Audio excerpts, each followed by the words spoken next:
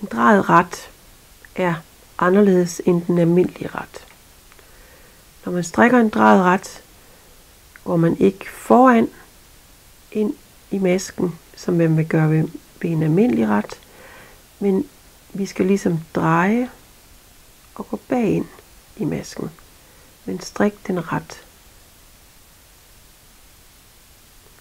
Så vi går bag ind i masken og strikker den ret. Man kan med fordel sådan dreje arbejdet lidt, og så på den måde nemt komme ind bag i masken.